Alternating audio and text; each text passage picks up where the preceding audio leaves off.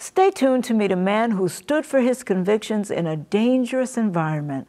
My name is Yvonne Shelton, and you're watching Urban Report.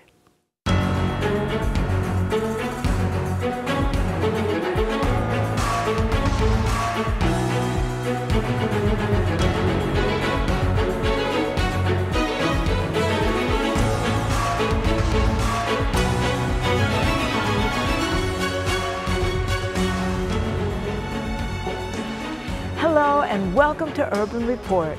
My guests today are Pastor and Mrs. Paul Dosunmu. The pastor is a chaplain and the author of Dare to be a Shadrach in a Communist Land, an inspiring autobiography about taking a stand for Jesus in the midst of a dangerous environment. Welcome to Urban Report. Yes. Welcome. Thank you. Thank you. So nice to have you. So nice to have you here. Thank you. You have an interesting story because you were in a dangerous environment. But before we get to that, yes. Tell us about your background. Give us a little history. Yes. Thank you so much, Sister Yvonne. I was born in a Muslim, into an Islamic family. I'm from Iraban, Oroago, in Kwara State, Nigeria.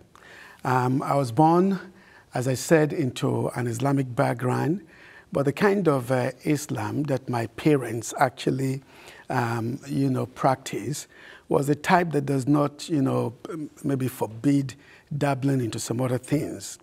For example, there was a combination of Islamic faith and African traditional religion.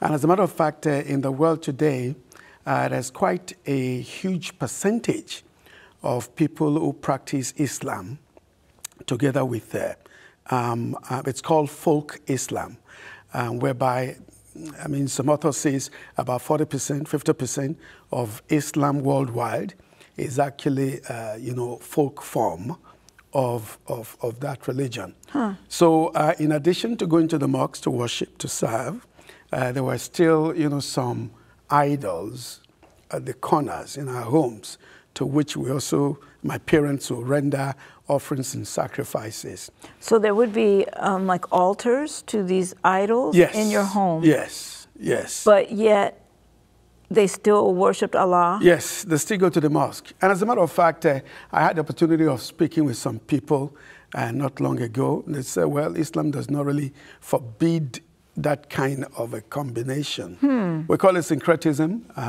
in the study of religion. As a matter of fact, my PhD dissertation is on the phenomena of dual allegiance. Anyhow, yes, right while still living in my village at a very young age, there were a set of twins, who were, whose parents were already Christians, and they were attending the Evangelical Church for West Africa, which was basically the main, the predominant, Protestant church around where I actually live and grew. They will invite us, from time to time, maybe during Easter, during Christmas, but we shunned them, until sometimes in 1975, when I got to, move to a city called Ede in Osun State now, in Nigeria, to live with my elder brother, who was in the Nigerian army. And he used to, he was a member of the Jehovah's Witness. Yes, so from time to time, he would, talk about Jehovah, talk about the Bible, and so on. Well, I was still a Muslim. I was still practicing my faith, even at that very young age. I located the mosque in the, in the city, and we'll go to the mosque to go and, worship, do the salat, and so on and so forth. But he told me more about Jesus as time, went by. Members of the Jehovah's Witness in that particular city will come to our home and study the Bible with us. Sometimes I will join them, sometimes I wouldn't. Well, my time for conversion eventually came sometimes in 1975. 75, 77, around that particular time, when just one Easter Sunday, I took my brother's Bible from underneath his pillow, and went to the chapel that was actually located in the army barracks. There and then the story of Easter was told. The crucifixion of Jesus, the purpose for his dying on the cross. He came to die for the sins of the world. That was a very beautiful story that kind of resonated with me, because in the former religion, it's what you can do, what you have to do to be saved, compared with God has done everything for you. I think that's such a good point, Pastor Paul, because I'm going to call you Pastor Paul or Pastor D or Mrs. D, if that's okay. Yes, yes. Because in so many religions, it's about what you do. Yes. Christianity is about what's been done for us. Absolutely. So what a difference, right? Yes. And prior to this, prior to your learning about Jesus, did you have any kind of connection with Allah? Well, in actual fact, it was pretty, empty. The connection wasn't that strong. Even my parents, that one would have actually looked up onto to be example or standard of the faith, still had some other things that they were actually, bowing down to, despite going to the mosque. I mean, to me, the experience of salvation actually struck home when the gospel of Christ, was explained, that we are actually saved by God's grace through our faith in Jesus Christ. Yes. So that was the point of the conversion. I mean, we're told to open up our hearts and accept Jesus Christ as our personal Savior and Lord, which I did there and then, and it worked. It worked in the sense that Jesus came into my heart, came into my life, met, me at the specific points of my needs. And that was a moment of transformation and change in my life. Yes. So you converted to Christianity, but you didn't convert to the Jehovah's Witness that's right. Denomination. That's right, because the chapel that was in the army barracks where I lived was basically, a pro-Anglican setup. But there and then, on that Easter Sunday, the story of Jesus' death and resurrection, I had the connection. Yes. Okay, so now moving on, I will always be in the church to listen to the Word of God. We studied the Bible, we prayed, and all these had its impact in my spiritual growth. And I was kind of open. Any church that invited me to come and study the Word with them, I was always there. I would listen. I mean, just to kind of build up my faith until, as a matter of fact, I eventually went to an Adventist high school in Nigeria. We call it Adventist Grammar School, Ede, in Nigeria. Well, despite the fact that I attended that school, it was no longer a boarding school. It was already taken over by the government. So, but we still had studies in the Bible and so on and so forth. But my point of conversion to Adventism did not really occur then.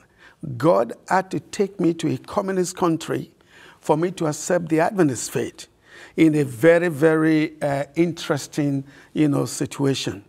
Okay, well, more or less the seeds, just as Ellen White talks about the fact that we may not be able to specifically say, oh, this is when this happened, its influence, its impact, wherever, the Spirit of the Lord works upon the mind and teaches us, reveals things to us, then there is that particular moment when God says, okay, this is the truth, my son. Yes. Yes. So when I got to the communist country, before you got there, this is great. This is great. But before you got there, how did your family respond to your conversion? Okay, by this time, it was only my mom that was alive. She saw the transformation and the change that had occurred in our lives, and she welcomed it. As a matter of fact, before she also died, she accepted Jesus as a personal Savior and Lord.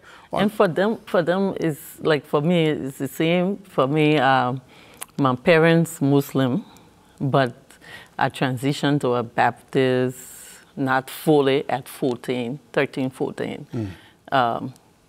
and it was not, and I didn't feel anything because they said the Holy Spirit going to come upon you. So, you know, and then from there, I was sent to Adventist school, boarding school, kind of like Calumet. Now, where did you grow up? Liberia. Liberia, yes. Okay. And so at Konola, my mother, time to get baptized, they sent you home to ask for permission from your parents. And so when they sent me home, he said, do they serve God? I said, yes. They read the Bible? I said, yes. She said, then it's up to you. And that's how I got baptized. Wow, praise the Lord. Adventist, yeah. Now, did you two meet before you went to Bulgaria or after? After. Okay, so tell us about Bulgaria, and then we want to hear how you two met. Okay. Well, after my high school in 1984, I became a teacher in my village. By this time, I basically crossed over to a church called the Deeper Life Bible Church. It's a fiery Pentecostal church in Nigeria. It's all over the world now. Anyway, in that church, I grew to know more of commitment, consecration, dedication to the amount of light that is known. Okay, so, I mean, if I had remained in Nigeria, I probably wouldn't have changed. But God knew what I needed. Yes. So it took me away from that environment, Amen. Took me to a communist country, where I met a Seventh-day Adventist believer. His name is Odomsi Akioku Iantachi. He's actually from Ghana, and we were roommates. Now, how did you end up in Bulgaria, Okay, though? From Africa to Bulgaria. Yes. I mean, well, there was what was called the Bureau for External Aid Scholarship, which I applied. I was qualified on the basis of my West African School Certificate results. I was qualified. I applied. I went for the first interview, the second interview, the third interview. Eventually, you know, I was given a scholarship. So I went to Bulgaria and I studied agronomy and crop science to the master's degree level there in Bulgaria.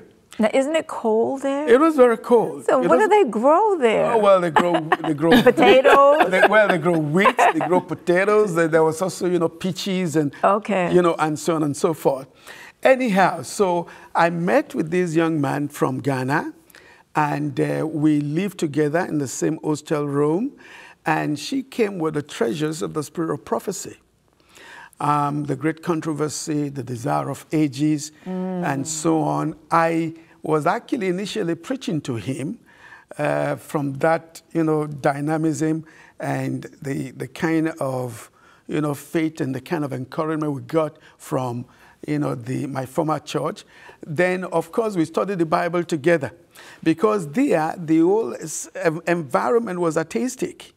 You know, it was socialism. And the socialists were, you know, really against God, against the Bible, against religion, and so on. Yes. So with this, my brother from Ghana, we were able to connect.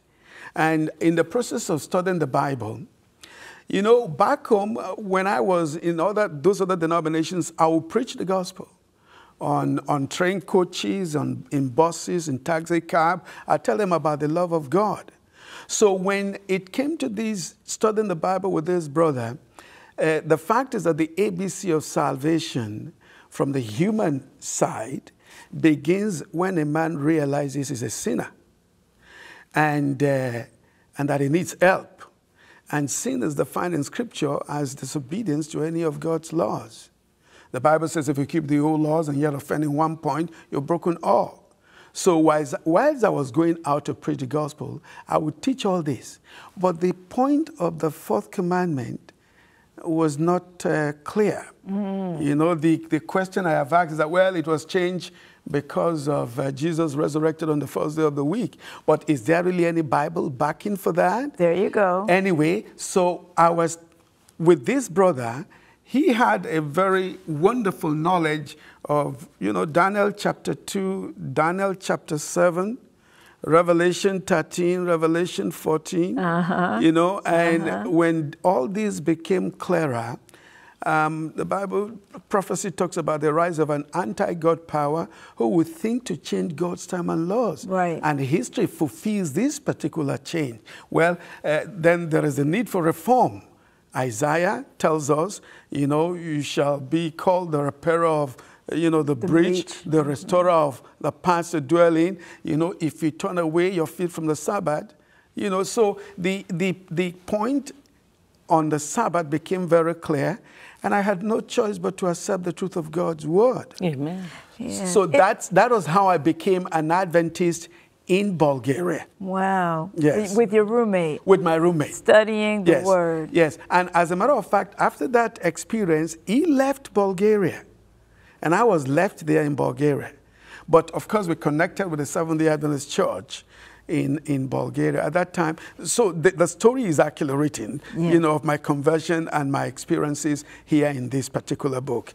And I mean, the journey, I am so glad it went that way because getting to Bulgaria in such a desert land, if you will, when it comes to spirituality, at that time, God still had the oasis from which we could drink and, from the water of life. Yes. And that eventually led to my conversion to Adventism. That is beautiful. Amen. That is.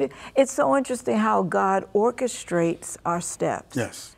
He guides us. He brings us to where we need to be. Yes. To go to the next level. Amen. Now, Sister D, tell us how you met your husband. My husband at All Nations Seventh-day Adventist Church in Minneapolis. Oh, you met him here? Yes. Okay. Yes. All right. And so, been, did you just see him, and was it love at first sight, or was it? Well, for me it was. For me it was, because at that time I had to move on in my life due to experience, from the first marriage, and I needed support. I needed a companion. I prayed, I fasted, I waited upon the Lord, I made attempts, approaches, and to the glory of the Lord, she said yes. And we are very glad that we are both together today and both together in the ministry. Amen. To the glory of God. Amen. Yes. Now, what do you do together now? Right now, from the two churches, he's a district pastor, two churches in Minnesota. So we minister, from church to church, family life as well. Yes. Nice. Yeah. Very nice. And all along, before I actually met him, I was hospitality leader for my church. And also, I used to help with the bringing up of kids in the church, in that shepherdess role. Yes. So you were a counselor in the church, like counseling, helping people to stay together and not break up? Well, for now it's family life, but then was hospitality and helping with the kids. Celebrating the children, helping to keep them. So I have a lot of God children in the church. I always say 13 God children in the church. Yeah, my God. Yeah. So doing that, God was preparing me as well. And all along, after we met, everybody in the church said, God prepare you as a mother for the church, because that's the role I kind of played most of the time when I was a singer in the church, playing the role of a mother. And being the first lady is a calling as well. Yes. It's not just, the pastor who's called. Yes. The wife has to be called too, because it doesn't work if you're not a team. Absolutely. Amen. So praise the Lord. Yes. Praise the Lord. The Lord knew what you needed. Exactly. He knew what you needed. Yes. Now, tell us what happened, how you stood up for God in the communist land. Tell us how that happened. Yes. Well, when we got to Bulgaria in 1986,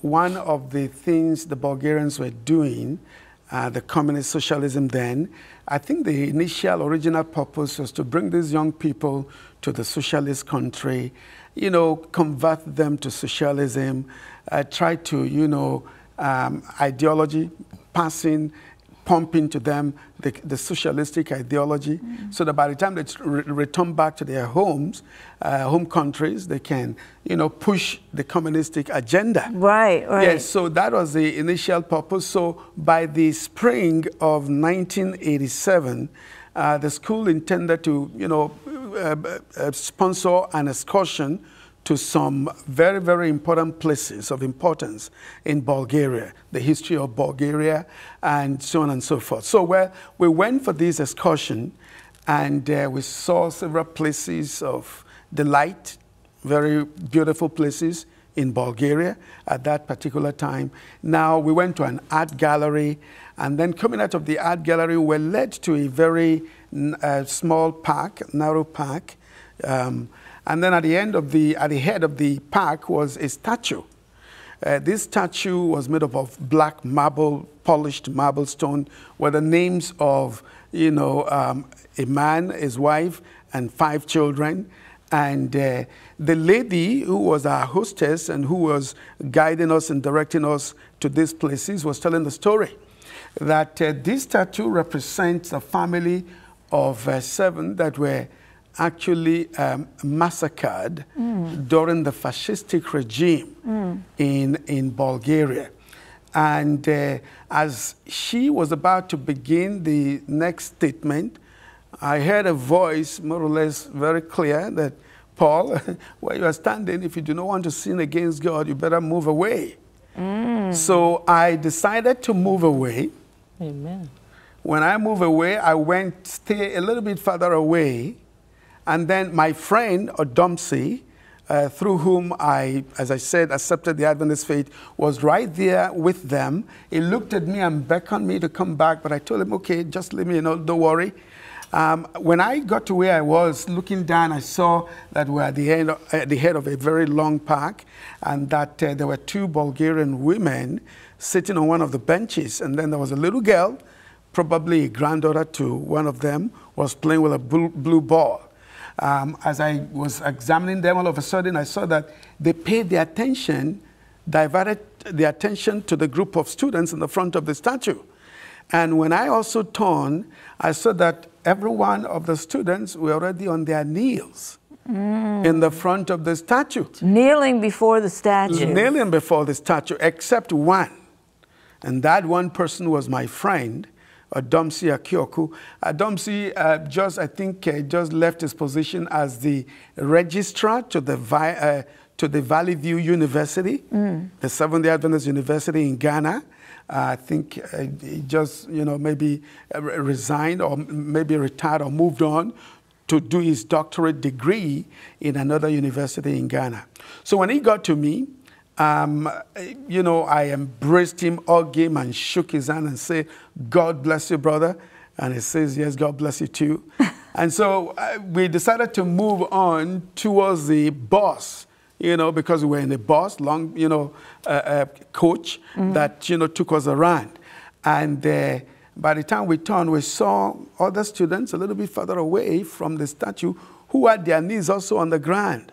And they were pointing to the group of students in the front of the statue, saying, "Why don't you do likewise?" Then we said, "No, we wouldn't do that." Because the first and the second commandment says, "That's right. Don't have any other god apart from me. And don't make unto yourself any graven image. Don't bow down to them." So, in a case to live an obedient life to God, we decided to leave. Now, when we got to the hostel that night, the thought came to my mind and said, well, this was, what happened to Shadrach, Meshach, and Abednego. Yes. So why don't you write the story of what just happened? Yes. And lo and behold, that's what this book is. That was how this book came into being. Now, how can people get this book? Okay, well, we have a website called twemi.net. I think it's on the screen. Yes. If you go to that website, there is a shop there where you'll find this book and several other books that God has given me the grace to write. Yes. We have the books available there. And the TWMI is actually, the Watchman Evangelistic Ministries International. which is basically a self-supporting ministry, evangelism ministry of this family, of this group that we intend. We dream. We dare to dream. Dare to dream. We dare to dream. Yeah, we dare to dream to do world evangelism as much as the Lord God will give us the grace and the ability to do. So what are some of your, what is your vision for your evangelistic initiative? Yes, we do, as I said, you know, we dream to evangelize. One of the major places that we've been praying for, that God will provide the means for us to do, is go back to Bulgaria. Before becoming an Adventist, I actually started a student group, a student fellowship group there, through which I was anticipating the initial church that I belonged to will be established in that particular country. But when the truth of God's word dawned on me, there was a need to relearn so many things. Okay, so part and parcel of that dreams and aspiration is going back to Bulgaria and run public evangelism as much as the Lord will give to us. We're also planning to go to parts of Africa. Yeah, parts of Africa. Monrovia being part of, Dar es Salaam in Tanzania, and Lusaka in Zambia. Places also in Nigeria. We intend that by the grace of the Lord to go run public evangelism there. Yes, so that's the goal. That's some of the dream. Currently, as I said, I'm working as a district pastor, with the Minnesota Conference. And the conference has a package, a kind of a way whereby ministers here can go run evangelism, both in America here as well as any other part of the world that we choose to. So at least a nation per year. That's what is, in the system over there, with the Minnesota Conference. Yes. So we are hoping to be able to raise funds that are essential for us to go forth out and run this evangelism. The first one we intended was to, do this Operation Monrovia, whereby we're in connection with the union. We're in connection with the union, and they sent us, goals and so on and so forth. Hopefully, by the grace of the Lord, as the Lord allows it, we'll be able to go run evangelism. Amen. Oh, that'll be wonderful. Well, the Lord, the harvest is great, right? The laborers are few. Yes. So the Lord has work for you to do, and we are so grateful that you came and shared your story with us today. Amen. What a blessing. Amen. Thank you. And we know that the Lord will continue to order your steps. Amen. Amen. So, thank you. Thank you. The Lord has a plan. That's what we always talk about here, and so we know that He has a plan for you as well. Thank you so much for joining us. Join us next time, because you know what? It just wouldn't be the same without you.